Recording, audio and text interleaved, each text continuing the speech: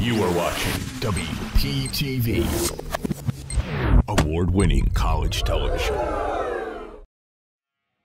Welcome back to the desk. We're just 1 week away from spring break, and you know what that means. It's 1 week until Pioneer Baseball heads down south to the Sunshine State of Florida.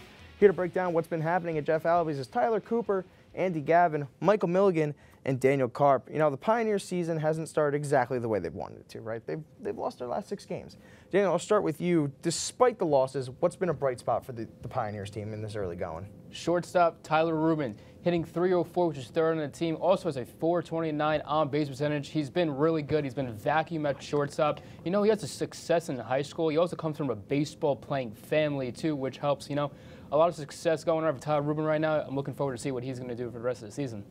Yeah, absolutely. He's been phenomenal. You know, last year he was good, and now he's stepping up in another leadership role. So looking forward to seeing how he continues his play. Andy, going on to you, what's been a bright spot for this Pioneers team so early on? I'm going to go Ian Metzger. In 12 innings, he has only allowed 2 earned runs, 4 runs in total. He has 8 strikeouts on the season. He's looked dominant to start the season. As the team gets ready to head down to Florida, look for him to get ramped up. I'm excited to see what he can do.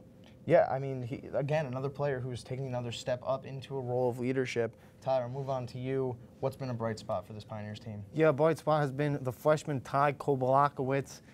He has been very bright for this Pioneers team. In the game against WIT, or RIT rather, he had 3 hits, 3 RBIs, and his offensive production has been great, and he's showing Coach Lonerham that he can be a staple early for this Pioneers team for years to come. Yeah, get started young as a freshman, and then you work your way up to being a leader on this team. He's off to a great start, but Milligan, we'll close this question out with you.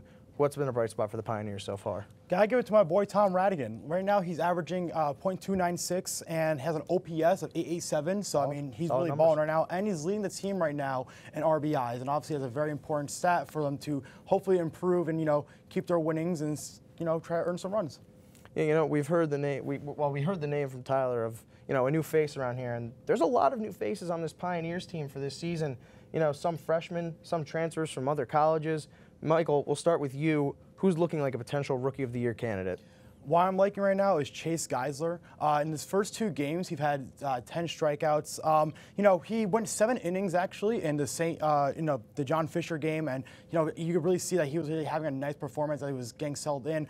The only thing he really needs to work on is just lowering that ERA. My apologies. And it's up in the 6.4, 6.3 area. He needs to lower that down. He does that. I think he's going to be a really great for the future of this Pioneer team. Yeah, establish a solid baseline, especially in the rotation and the bullpen. It's really what you need. But we'll move on to you, Daniel. Who do you think is Rookie of the Year potentially? I'm going to go with a freshman, Robert Nathan. He looked good. He looked really good. I mean, very good. Very small sample size, only 5 innings. ERA high, but only 5 innings. He's had a dominant career in high school.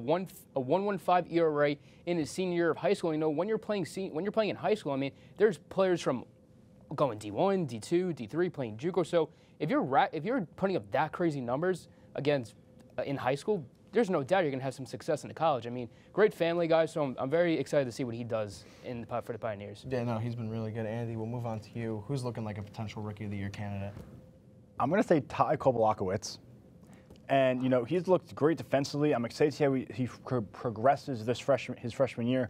In Game 1 against RIT, he had 3 RBIs. He's batting .350. Let's see how he continues. Yeah, the average is something that this Pioneers team seems to really focus on, throughout the years. Last year, so many people with over 300 averages, and he seems to be continuing the trend there. Tyler, closes out for this one. Who's looking like a potential Rookie of the Year? I'm going to talk about the transfer catcher Connor Lucky. He can be a potential Rookie of the Year candidate because the first game against the Bison, he immediately showed his defensive ability by blocking almost every ball behind the dish, which was very important. And also he's got some pop with the bat. He can spray the ball to all parts of the field, hitting doubles and extra base hits. And he had a home run this year to begin his season. So he's been very, very good for the Pioneers. Yeah, he's coming swinging, no pun intended. But he's been really good. Yep. But someone that we don't really talk about as much on the desk here is Coach Mike Lauderhan, and he's now in his 17th season here at William Patterson University after replacing the great Jeff Albies, of course, in 2008 with a phenomenal resume already. Tyler, specifically, we'll talk about this season so far. What aspect of Coach Lauderhand's game have you been impressed with? Yeah, I've been impressed with his bullpen management because I feel like he's been utilizing his relievers like Neil Talanovato in good spots. He, you know, and when they pitched, like Neil Talanovato, when he came in, he had a scoreless inning, and he also, you know, Nick Diaz has been pitching great so far in the reliever role. He's just been using his relievers in big-time spots in this early going. Absolutely. Michael, move on to you. What aspect of Lauderhand's game has impressed you so far this season? I think a very underrated part is actually just substitutions. So the fact that he's been putting in batters when you need him to take a break or whatever it is. Between first basemen Kobalakowicz and Mainher, they've been subbing in and out with each other, all just depending on who's hotter at the moment. It's just throwing off the opposing pitchers. That's what he's been doing. Small game like that. Yeah, Daniel.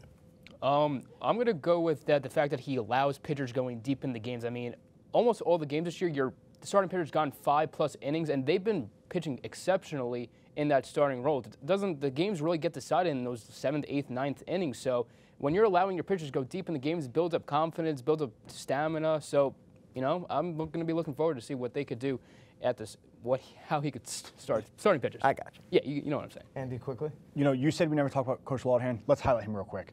2 years removed and winning an NJAC title, been named Coach of the Year twice. He has 6 All-Americans. He's produced many All-NJAC picks. He's had different lineups, different rotations, and, you know, he's giving players day off here and there, and, you know, he's just reordering the order throughout the day. He's just trying to get his offense going and see what they can do.